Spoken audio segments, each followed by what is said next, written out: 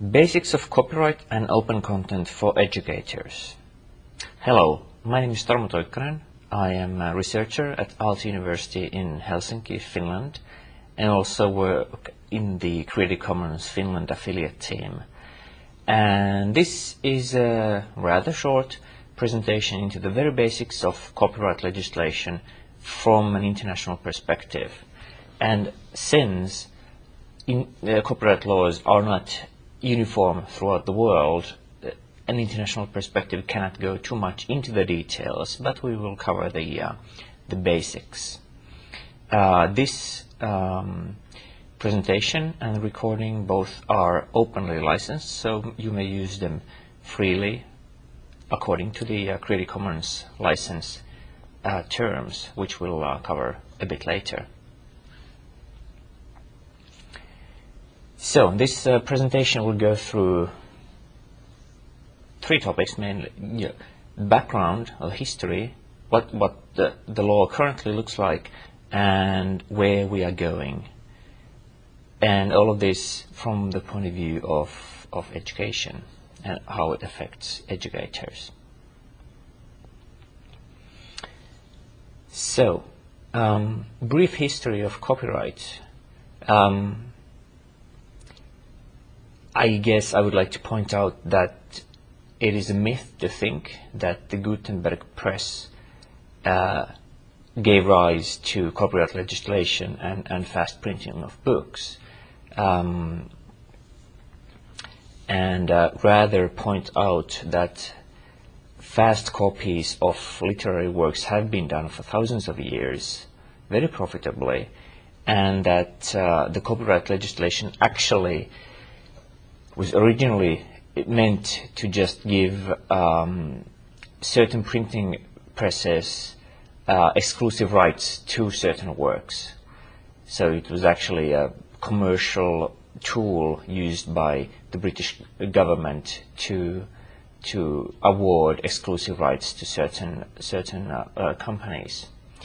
The background from France highlights, or the roots of copyright legislation from France highlight the moral rights of the author, meaning the author's name should be prominently displayed, the author's views and value and literary value should not be diminished, and so forth. And these two trends have sort of coalesced together into the modern copyright laws. A few decades ago, copyright legislation in each country was very different, but due to international agreements, the general structure of copyright laws in quite a few countries has been unified to a point that one can talk about international copyright. And whereas there are certainly detail differences, the general gist of how copyright works is about the same in all of Europe, United States, most technologically and commercially advanced countries such as also China, and but certainly in developing countries there's more variance in how copyright is handled. So, what does copyright cover? Basically, what copyright protects are two types of things. One of these are works, meaning original, independent, creative works made by people. So these include books, movies, statues, art, whatever is original enough that no one else could create the same independently, is awarded copyright protection automatically. And this is the part of copyright that protects the creative author, and it's meant to encourage creative authors to produce creative works, since they get exclusive rights to their works and they can commercially exploit those. In addition to creative works, copyright laws also have related rights, which may differ a bit more between countries, but basically they are meant to protect certain commercial interests from media companies and media professionals. And these related rights in practice mean that all photographs, all performances, all video and audio recordings, and all TV and radio broadcasts in general are protected by exclusive rights quite similar to copyright. So this means that professional photographers, but also anyone else who takes a picture, doesn't need to strive for originality. You can just take a good picture of an event and you have exclusive rights to that picture. Similarly, if an orchestra performs a piece, a musical composition, they have exclusive rights for their performance. If someone wants to record that, they need permission from the performers. So just as an example, the lecture you are listening to right now is a literary work. I claim it is original and unique enough to have copyright protection. As I am reading this aloud, I am performing this literary work. So it's my own. So I have exclusive rights to the literary work and to the performance. I am making an audio recording of my performance by myself, and I also have exclusive rights to the audio recording. So as you can see, in media production you often get a long chain of copyrighted items, and certainly if there's different people producing different parts, so one person producing the original content, someone else performing it, and someone else recording it and then publishing it online, there's a whole chain of people that you need to get permission from to perform that activity. Alright, copyright is not indefinite. In most countries, the term of protection is 70 years after the author's death. Originally, in the 17th century, the term of protection was 28 years, and this graph shows how the term of protection has increased in the United States. And nowadays, probably the variance of term of protection ranges between 50 and 100 years, even more. And then in some legislation, such as in the United States, companies can have their own copyright protections, which can exceed 100 years. And well, yes. For related rights, such as normal photographs and performances, the term of protection is usually lower, typically 50 years or 70 years from publication or original creation of the item in question. All right, so now we know, just in a general stroke, what the copyright laws protect: creative works and certain related rights, photographs, performances, audio, video, basically multimedia. So what does it mean to have something protected by copyright? I did mention briefly moral rights. So the author does have moral rights whenever their work is presented, copied, distributed. Their name needs to be present there. But mainly what is interesting and complicated are the commercial rights shown in blue here. And the key right, so all of the rights you see here are exclusive rights awarded to the author. So no one else can do these without some kind of permission. and that permission can come directly from copyright law, so that in certain cases others may be able to reproduce a work in whole or in part. Or you can get permission from the author by asking or making a contract. So the key right, I guess, is reproduction, making copies of works. That's an exclusive right awarded to the author. Publication of the work also is the exclusive right of the author. He decides when and how to publish a work.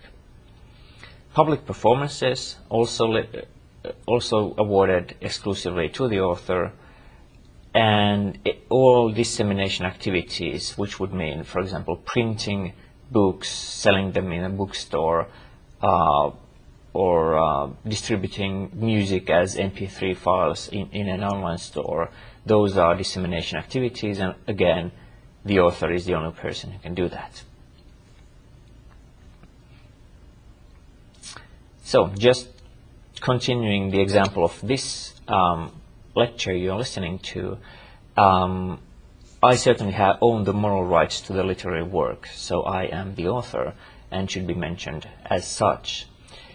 As I am reading this aloud, or performing this lecture, and the lecture is ending up to be in a public space, online, in fact, what I am doing is I am performing this publicly. So if I were reading out loud someone else's lecture with the intent to publish it, I would need permission to do so. And then, as the audio recording of the performance is made and published online and disseminated online, I am exercising the rights of reproduction, publication, and dissemination. And again, if the performance or the literary work were made by someone else, I would need permission for all of these activities. I would need permission to publish the recording online. I would need permission to disseminate it, share copies, and so forth. And as I am licensing this audio recording under an open license, I would need permission for that as well.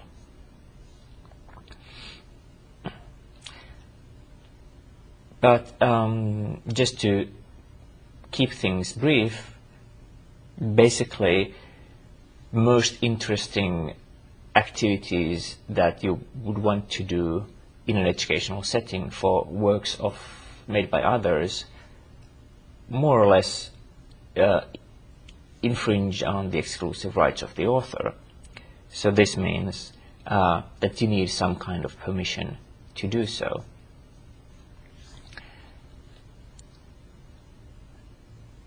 Another question is, so what can you do with works made by someone else? First of all, a key distinction needs to be made. Copyright does not protect ideas. It just protects the physical appearance of the work. Well, in the digital world, physical appearance is a bit of a strange term, but basically the way the creative work has been expressed. So, in terms of this lecture, for example, the order of words, the exact order of words in this lecture is protected under copyright, and I own the exclusive rights. But the ideas presented in this lecture certainly are not owned by me. So anyone can learn these ideas, use those ideas in their business or what have you. So it's crucially important to distinguish between ideas and copyrighted works. So nothing you read or learn from a copyrighted work is by itself protected by any kind of exclusive rights.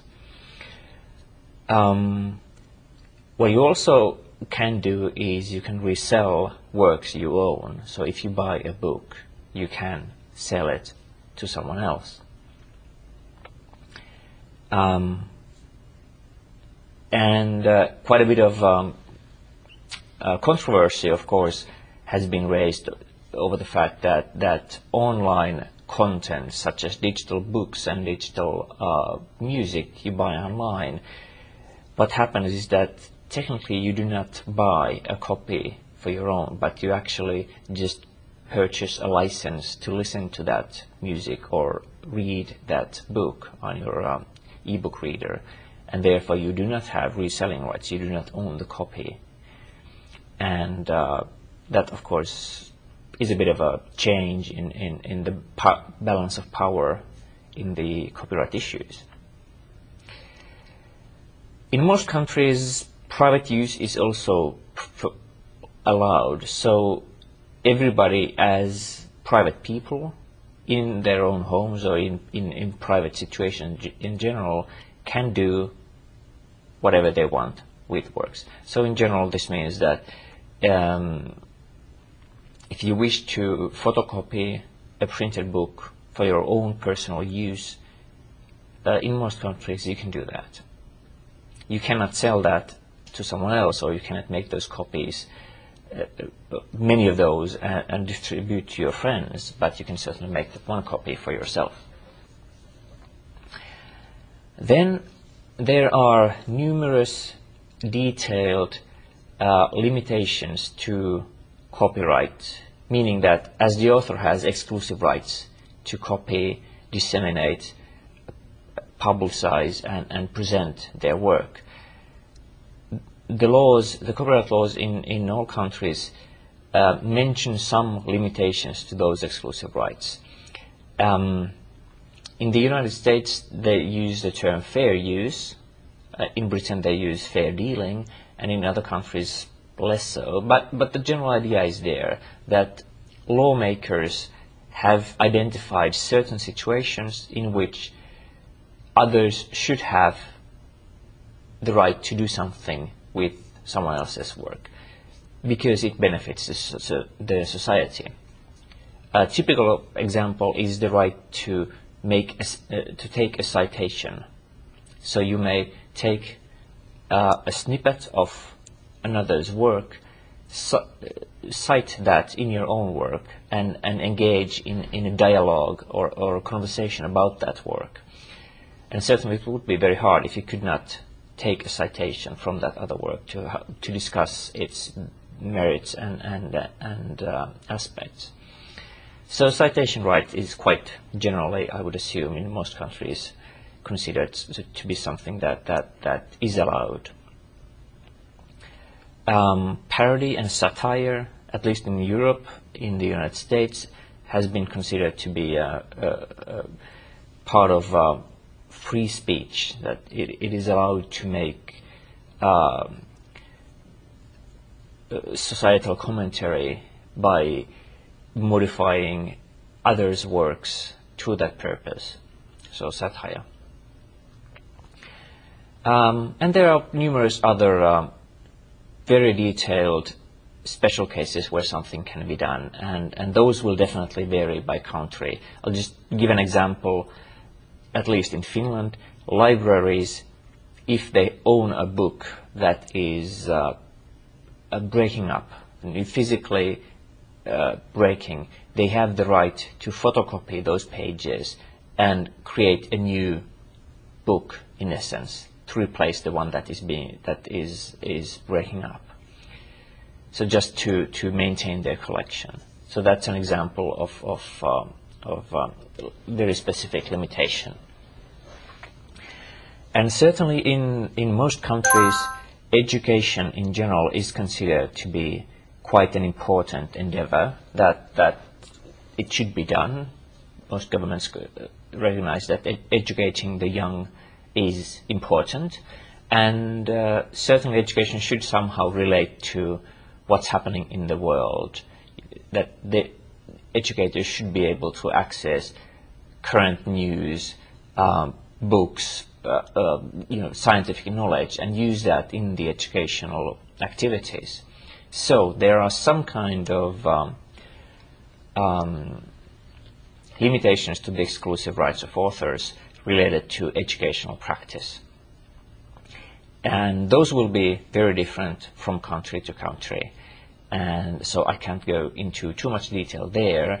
You'll just need to check what your nation's own regulations say about what educators can do with works. Just some examples would be that most likely there are some kind of photocopying regulations that according to some rules and limitations, educators may take partial photocopies of books to use in education. There may be rights to present, perform music and other content in an educational setting, and so forth. And we now move on to where copyright is going. And I'll first talk a bit about remixes. So originally the term remix referred to music that was made by using snippets of sound from other musical compositions. But nowadays it has expanded to all realms of media. So a remix may also refer to a nonlinear reinterpretation of a given work or media. So just as an example, this is the piece What It's All About by Girl Talk. You may click on the picture for a link to a video that plays the music and shows which snippets of other works have been used in that musical composition. And now, of course, the question is this allowed? And that is a difficult question. This activity, DJ activities in general, are sort of considered to be acceptable, but no one really will want to say for sure that this is all perfectly legal, and there have been cases where remix artists have been pursued and considered to be violating copyright. But of course, remixing really has been happening all the time. So just an example, Mikael Agricola was the person who invented the Finnish written language. And there you can see a picture of him. And what he's doing, he has two books open. One of them is the German Bible, and then he's writing a Finnish translation of that. So he's making a derivative work of the German Bible and creating the Finnish written language as he's doing that. So quite an important academic activity and totally against copyright as we know it now. Happily, in the 15th century there was no copyright restriction, so this was something that could be done. But just to drive home the point that all creative work that is being done is to some extent a remix of others' works. Certainly, thinking of education and academia, how scientific research works is that you build on others' results, and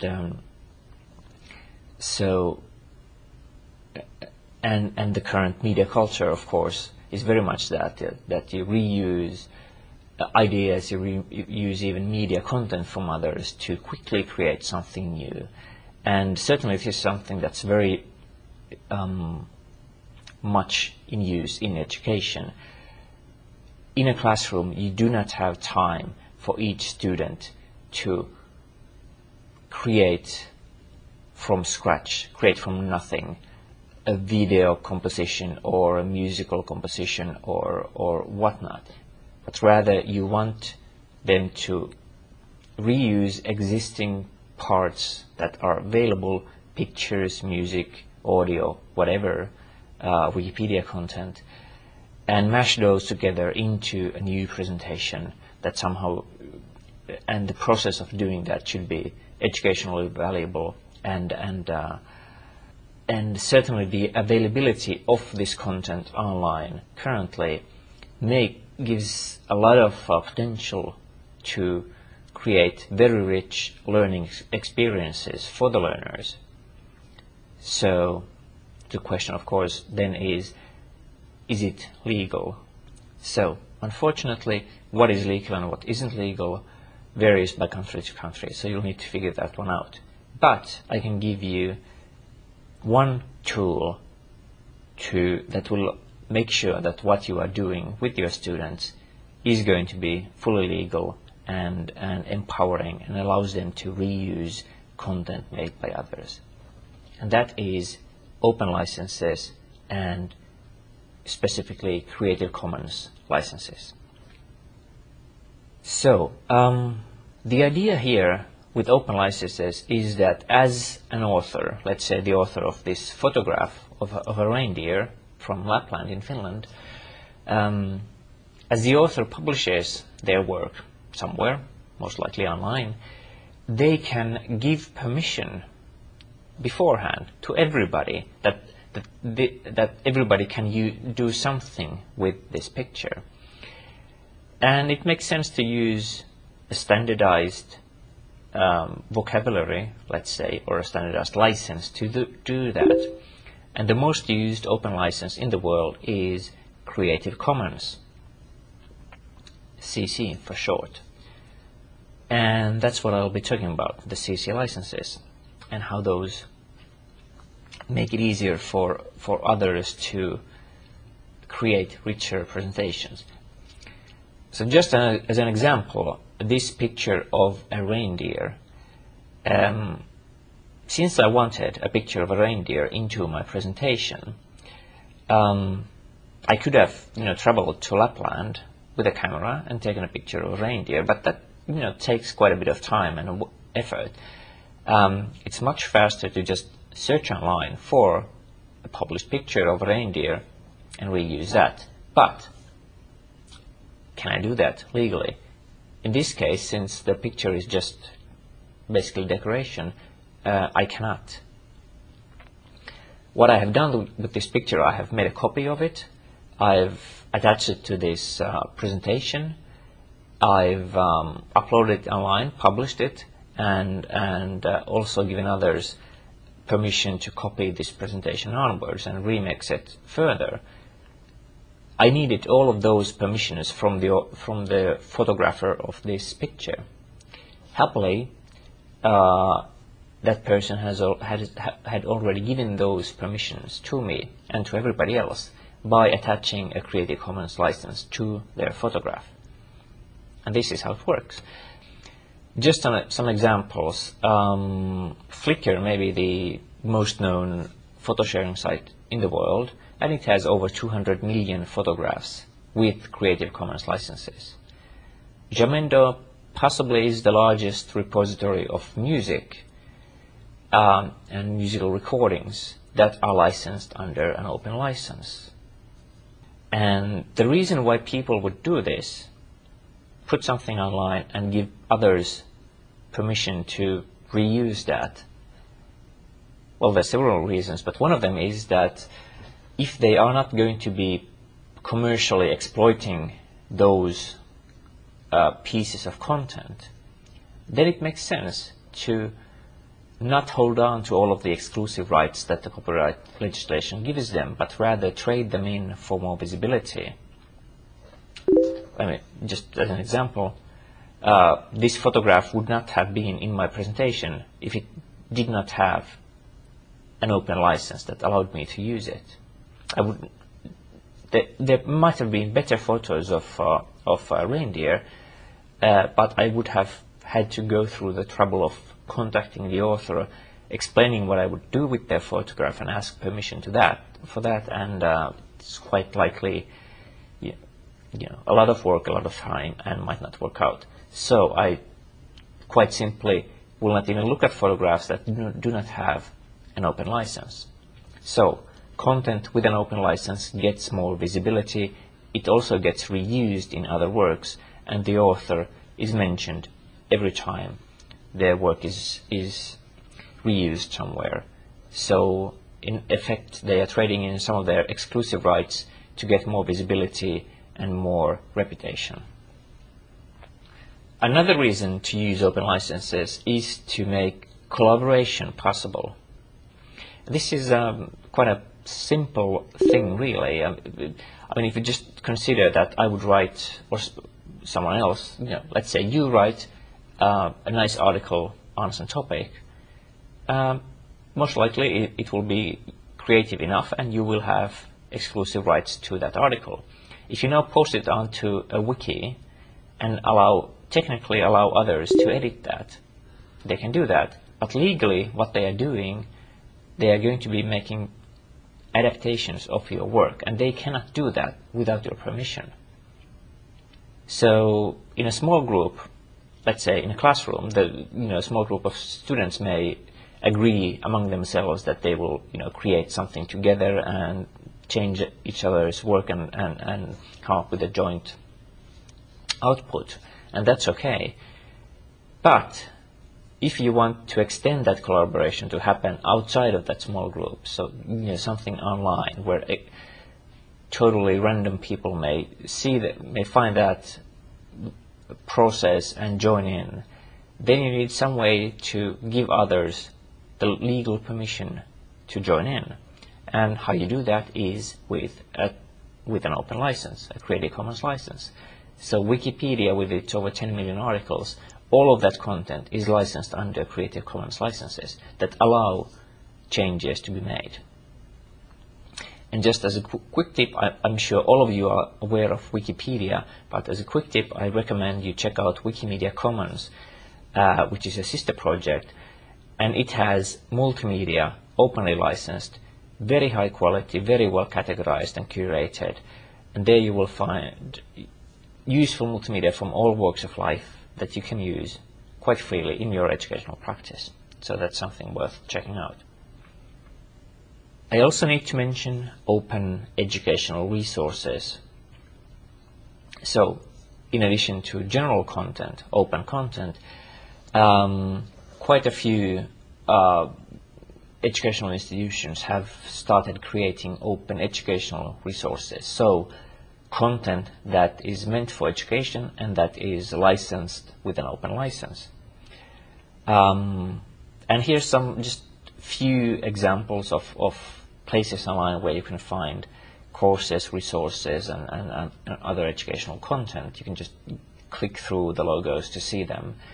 You can also click on the arrow at the bottom right corner to go to a Diigo link that lists quite a few additional repositories of photos, sound effects, video, music, text, and so forth, fonts and 3D models, and open content from all areas of life. All right, and now we will look at how the Creative Commons licenses work. So in practice, how you use them and how to understand them. And this is quite simple, really. The Creative Commons licenses have 4 terms that may be combined to form a license. So you just need to understand what these terms mean. All of these terms have a physical icon, a short 2-letter acronym, and a name. So this is the attribution clause. Basically says that the author needs to be mentioned whenever the work is being used. You also should mention what the original CC license has been, where the content has been, how the content has been published. And certainly if you do make modifications, which is just general instruction, you need to differentiate between what the original author has made and what you have made. So no sense in you claiming that you've done everything since you're using someone else's work, but also do not blame the original author for your modifications. So quite simply, mention who made the original content. The second clause is ND, no derivatives, which says that you are not allowed to adapt and change this material. So content with this term can only be distributed as it is in its original form and cannot be modified. So for example, if it's text, you cannot translate it. If it's a photo, you can't really crop it or otherwise make significant changes to it. But Creative Commons content without this term does allow adaptations and changes to be made. The SA share alike term says that if you do make adaptations, you need to publish them under the same license. So this is there to ensure that the freedom given by the original author is retained in future versions. And this is typically used in wiki environments and other situations where it's sort of expected that others can improve the original work, make it better. So it makes sense to ensure that the better versions also have the same license, so everybody can continue to use them. And finally, the fourth term, NC, non-commercial, limits the CC license to only cover non-commercial activities. So then you cannot copy and distribute and change and republish for commercial purposes. And this is slightly problematic because what is commercial and non-commercial can be a bit difficult sometimes to discern. But certainly something that you need to take into consideration and think about the educational practice you are involved in. Is that commercial activity? And certainly if you're a professional teacher and you get paid for teaching, but that doesn't really make it commercial yet, since it has more to do with, is the institution you are working in, is it a for-profit or non-profit organization? Are the students paying to participate in that education? Do they have to pay for material? All of those factor into deciding or estimating whether your activity is commercial or non-commercial. If you are not sure, then it's probably best to avoid NC licensed content, since you might not really be allowed to use them. Alright, combining these terms or clauses, we come up with 6 Creative Commons licenses. They each have the CC logo and then a different combination of these terms. The most open license is on the top left, CC BY, which means that you can do whatever you want with the content as long as the original author is mentioned.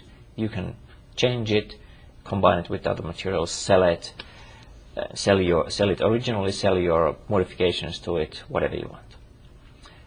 Below it is CC by SA, which has the added limitation that if you change the content, you need to publish it under the same license. You can still charge money for it, but you basically need to give everybody else the right to also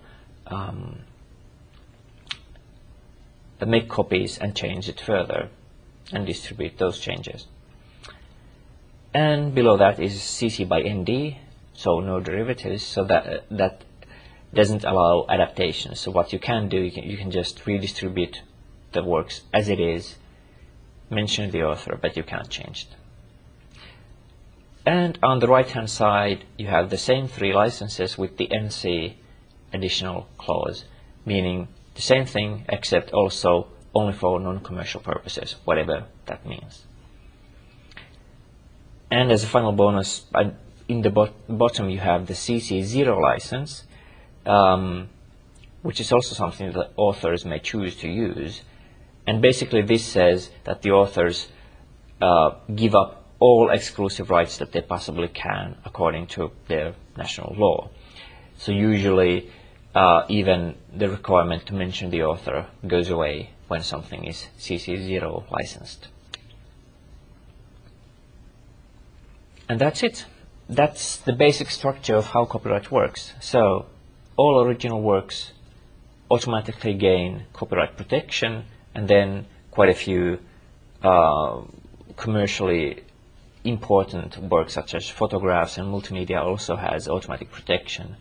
And then it's just the author who gets to publish, make copies and distribute and perform those works, unless some permission is granted in the form of limitation of those exclusive rights in the law, for example citation rights, or if the author makes a contract with another party. For example, a book author makes a contract with a book publisher. Or if the author attaches an open license, a Creative Commons license or something else, to their work, where they give rights to everybody in the world to do something with their content. So, thank you for your interest, and feel free to be in touch if you have any questions or comments regarding the presentation. And as I mentioned, this presentation is licensed under Creative Commons by attribution share alike, which means that you can copy this presentation, you can play it out loud, perform it to a public in any venue. You may take the audio recording and the slides, take parts of those, change those, create your own presentation. You just need to mention me as the author of the original work from which you've taken parts and into your own work. And that's it.